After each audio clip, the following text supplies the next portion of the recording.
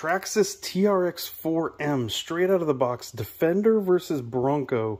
No batteries in them. Looking at the weight of these two trucks.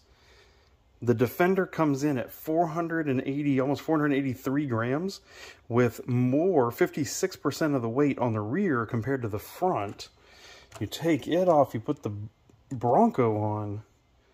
Bronco's 20 grams lighter weight, and the front rear weight balance is better. More weight on the front comparatively. So straight out of the box, no battery in it.